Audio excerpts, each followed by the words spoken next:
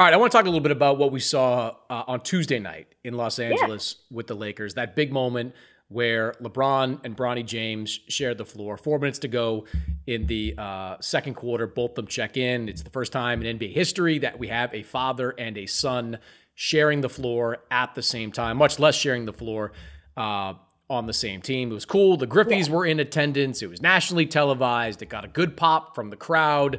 I think it happened at exactly the right time for JJ Redick because they were up by 14 at that moment. Yep. So there was no chance that Yep. they could kind of let the game slip away. He played 2.5 minutes. He got one shot off. You had your, I mean, I thought as orchestrated moments go, Rachel, that kind of went as good as you could ask for. Like the only thing that would have, I think, made it better is if you probably caught it, but like when they tried to play a little two-man game with LeBron and Bronny, Yeah. and Bronny made that back cut kind of there, and Joe Yep. Ingles read it and sort of Yep. stepped in. Like that would have been a cool moment. But overall, I thought it was fine. I've been a little bit surprised at some of the blowback from it. Like people saying, like, who cares? It's nepotism, all the stuff that got dragged up back when Bronny was drafted. Like, what was your takeaway from that moment with Bron and Bronny sharing the floor?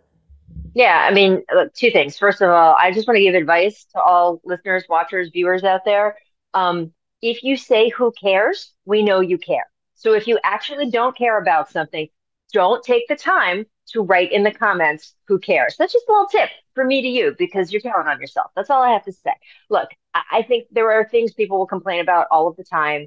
I think there are people who feel that, this has been a culture more of general nepotism. I think over the last 10, 20 years in our culture, that's become more of a thing. And I think there's some frustration with that overall. So we're feeling that. I think that people criticize what LeBron does all the time anyway. There's people who don't like him. So I think there's a whole contingent of those people. I think that's where all that blowback comes from. And look, people can feel how they want to feel. I'm not here to tell you how to feel. It's sports. It's fun. You're allowed to hate the team that's your rival. You're allowed to hate that Bronny is in the NBA. That's your call. But I think it's a great story. I think that it's a really nice moment because it's not costing anyone anything. The problem for me would come if he was playing 20 minutes a game, if they kept him up all season when he clearly might belong in the G League, if they drafted him with a top draft pick when they could have spent that on someone else. Let's not pretend that middle round, second round draft picks are so valuable and that most of the players who teams pick with that become some elite. We obviously get some rare occurrences, but they're rare for a reason. If we look at last year's draft pick in his position in that exact same spot, I think he played 1 minute collectively in the NBA for the entire season. So pretending that taking Bronny with that pick, pretending that playing him for 2 minutes when they're up 14 in a game they ended up winning, like is costing something and is unfair and someone else could be doing something more in that position. Let me tell you, most of the time people don't do more in that position. They're in the G League that first year. So I just think all of that reasoning and hysteria has to stop. It's not true. It has no basis in fact. If you don't like it because you don't like it, that's okay. That's enough of a reason. You just don't like it. That's okay. The other stuff is not okay because it's not true. So I happen to like it. I thought it was a nice moment. I met Bronny James Jr. as a baby. This is the first time, Chris, I have covered anyone I knew as a baby in the NBA. That is a weird moment, but as someone who has seen him grow up, and I think it helps that he is such a good kid. I think that really gives him a lot of credit around the NBA and on his own team and in that locker room. If he came out with this air of entitlement, I'm LeBron James' son, I deserve to be here, I'm not going to really put in the work, just sort of overconfidence. I think that would rub people the wrong way. But anyone who's been around him can tell you he's a super humble kid. He works really hard. He's super polite. He's deferential to people older and more experienced than him. He's the kind of presence that you do want around. So I'm happy for him. I'm happy for them. Clearly, it's supercharged LeBron in this season. He's happier and he's got more energy than I've seen him in a couple of years. So I think that's great. I think that JJ Redick and the Lakers will continue to handle this well. I mean, you just said they orchestrated it perfectly. I think that they will find the appropriate time to send him down to the minors to get the development that he needs. So it will all be appropriate. And by the way, I love that the Griffies were there. I thought that was really special. Ken Griffey Jr. was at LeBron's first rookie game. They probably mentioned that on TV. We were there, so I don't know what they said on the broadcast. But I did have another surreal moment because I covered Ken Griffey Jr. When I did a lot of baseball. And so I walked up, we said hi, we were chatting, and then he called his son over. He's like, Rach, he's like, this is Trey. He's all grown up now. And then he turned to Trey And he says, Trey, this is Rachel. She's the one I handed you off to when you were 4 years old at the 99 home run derby. And I was like, oh, good, because I didn't feel old enough watching Bronny Mm-hmm. James out there. Thank you very much, Ken. So there we are. So that was my evening. In addition to watching Anthony Davis shoot the lights out, I got to feel like I'm 72, which I'm not, by the way, just for the record. You are not. The circle of life though is It's fascinating. right there. With right there in front of you, multiple players, multiple sports. It's interesting to watch at this point. So what is Underdog? Underdog is the place to play if you're a sports fan looking to win money while watching sports. With over 5 million happy players and $2 billion won, Underdog makes it fun and easy to cash in on all your favorite athlete performances.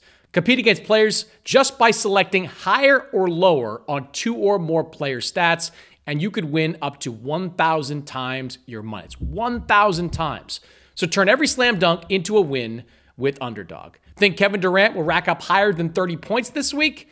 James Harden will get lower than 10 assists? Cook up some entries for shots to win real cash prizes all basketball season long. They've got all your favorite leagues, teams, and stars to choose from. Create entries with all basketball picks or mix and match across your other favorite sports. Underdog is the place to play pick'em, so sign up and deposit now and use promo code OPENFLOOR to get up to $1,000 in bonus cash instantly. That's right, $1,000 in bonus cash instantly. This week, I am going to be looking at all things Victor Wembanyama, who I think is going to have an MVP caliber season. He's got Chris Paul as his point guard. He's probably going to be Defensive Player of the Year, both ends of the floor. I'm going to be looking at Victor Wembanyama's numbers. So download the app today and use code OPENFLOOR to get up to $1,000 in bonus cash instantly. Must be 18 or over, 19 plus in Alabama or Nebraska, 19 plus in Colorado for some games, 21 plus in Massachusetts and Arizona, and present in a state where Underdog Fantasy operates. Terms apply. Void in Colorado. Concerned with your play? Call 1-800-GAMBLER or visit www.ncpgambling.org in Arizona, 1-800-NEXT-STEP, 1-800-639-8783, or text NEXT STEP to 53342. In New York, call the 24/7 Hope line at 877-8-HOPE-NY or text HOPE-NY 467-369. This moment was going to happen at some point. I thought it was smart for the Lakers to make it happen right now on opening night, because if it didn't, we'd be talking about when it was going to happen. And if Bronny James is going to have a chance to develop into an NBA player, and I think you and I would both agree, there's no guarantee there. Like it's going to be a tough hill for him to climb. He's going to have to do it by competing at practices, mostly, I think, in the minor leagues. We'll see if he goes down to South Bay and plays some minutes when their season gets started. That's probably the best for his overall development. He doesn't need this kind of hanging over his head, every regular season game. You don't need to be on like a road trip in Memphis and wondering if like Bronny was going to play with LeBron. Would this be the moment? Just do it now. National TV, you got the Griffies, you got the whole spotlight, you play 2.5 minutes, and then it's over. Like, if Bronny James, I wouldn't be surprised if Bronny doesn't play another minute for the next couple of months, right? Like, he's just not, look, he's not as good as anyone in their top 8, right? He's not their best rookie, that's for sure. I thought the Lakers handled it really well. To your point about his attitude, I think that's an important part to this as well. Like, yes, he's had many, many, many advantages being the son of LeBron James. But when you are the son of a superstar and the son of someone super wealthy, the motivation to be as good as that person at their respective sport, very often it isn't there. The fact that Bronny, who doesn't break the bank when it comes to physical tools, 6'1", good athlete, doesn't play point guard, so he's got some limitations there, a ceiling there. The fact that he worked himself into an elite college prospect, that he turned himself into a reasonable enough NBA prospect. Look, there were NBA scouts that before, Rich Paul went on his campaign saying, don't draft Bronny, like they were considering him in the second round of the draft. They wouldn't have given him a 3-year guaranteed deal, but they would have drafted him, I think, somewhere in the second round of that draft. He turned himself into an NBA level prospect when he didn't have to. He had a near-death experience like 16 months ago, and he came back from it and played basketball once again. I don't know about you. I wouldn't have been playing basketball. I wouldn't have. If I had collapsed on a basketball, you're set for the rest of your life, right? Hell no, I wouldn't have been playing basketball. I would have gone and become like an agent. I would have gone and worked for Rich Paul and taken that career path. He deserves, if you want to criticize, anyone, if you want to say he's not going to be an NBA player, fine, whatever. I can see that. It is tough for a 6'1" combo guard to make it in today's NBA. Not everyone can be Davion Mitchell, but you can't criticize his work ethic and you can't criticize what he's put into the game. I think that is certainly, to your point, has helped him, ease some of the blowback that's come with his arrival. As far as the Lakers go, though, did you learn anything new about them on Tuesday? I mean, Anthony Davis picked up right where he left off. I thought the defense was pretty good, really good. They want to shoot threes. They didn't make a lot of them in that game against Minnesota, but that's clearly going to be a big part of JJ Redick's offensive philosophy. What did you learn about the Lakers watching them in the opener?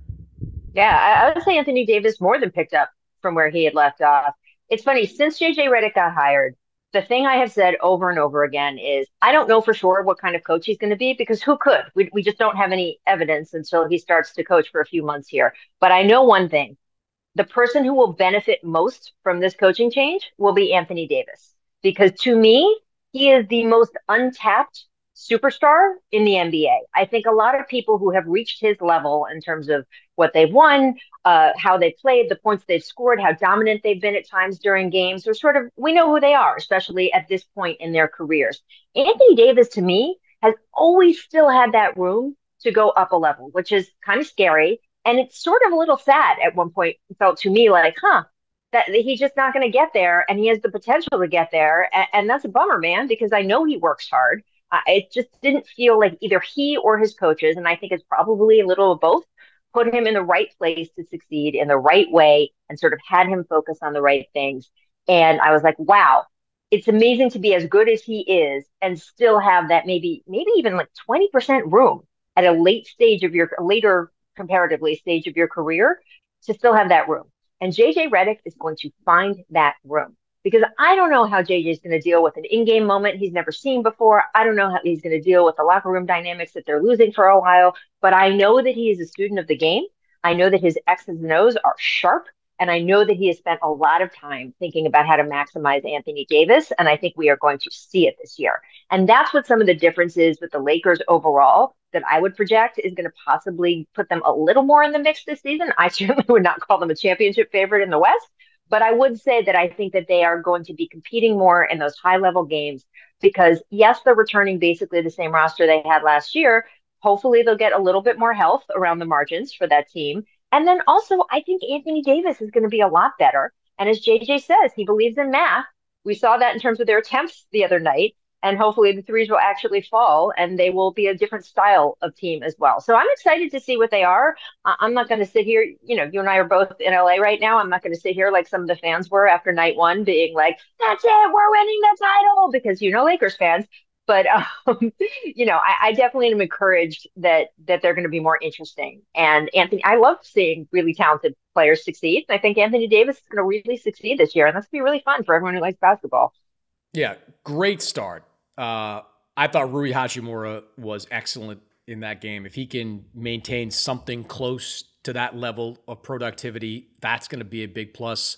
Gabe Vincent didn't do a lot in the opener, but I think he's going to be productive for them off the bench. Hopefully, eventually they get Jared Vanderbilt back to be a defender. Dalton Knecht, the fact that they could play him for 16 minutes is a good sign, right? I was definitely concerned about the kind of liability he would be defensively. He didn't show to be that much. At the same time, I don't know how much of what the opener was about the Lakers doing things well and Minnesota just laying an egg, because they kind of did. They had no energy from the start. Julius Randle looked terrible. I love Hachimura, revealing the scouting report, basically saying, well, we know that Julius just stand around and watches sometimes. We're going to take advantage of that. We're going to do that. Yeah. I absolutely love that. So we'll see.